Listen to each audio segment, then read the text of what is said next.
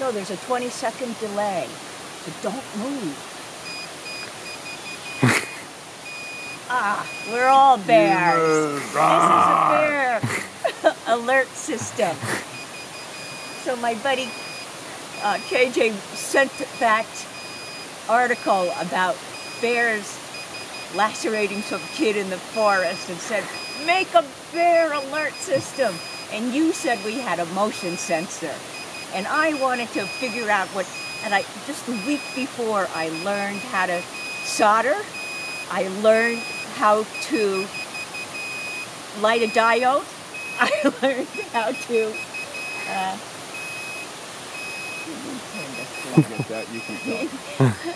What else did you learn? hook up a,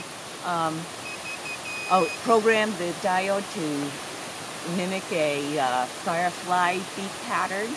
This is only a week before I left on this thing. I had no idea what was going on. But anyway, hooked up a servo on it because I wanted to shake something that would rattle and scare the bear.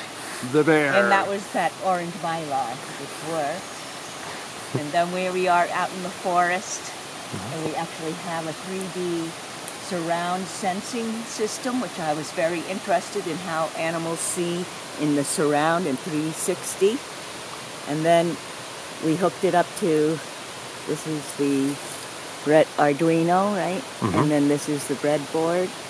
And there's 4 sensors as the input, and the output goes to these diodes. Googly eyes. And then my alert system to wake me up is, ta-da, the buzzer.